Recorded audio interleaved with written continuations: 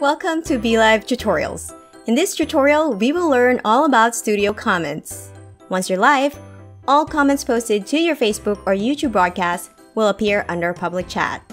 There will also be an indicator next to the comment to check if the comment was posted to Facebook or YouTube.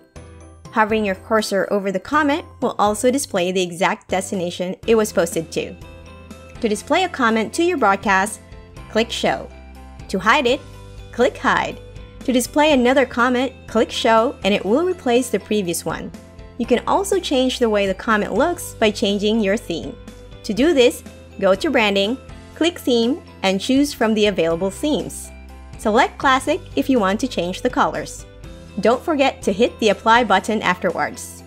To send a comment to your viewers, use this chat box. Note that you can only send comments from BeLive when broadcasting to YouTube channels or Facebook pages. If broadcasting to a group or timeline, you may post your comment directly on Facebook. If streaming using simulcast, you can choose to post a comment to both destinations or just one. You can reselect the destination by clicking this box. The number of viewers and reactions will also be displayed in this section. Clicking the arrow will display Facebook reactions from users you're friends with. YouTube does not provide the names of those who liked your broadcast. Another reminder, if you're streaming to a Facebook group and commenters' names are appearing as Facebook user, don't worry, this is completely normal. The viewer simply needs to grant permission so they can interact with your broadcast using their names and profile pictures.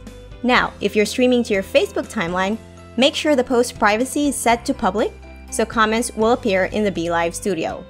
More information about these points can be found in the article in the description box below. And that's it! Enjoy broadcasting with BeLive.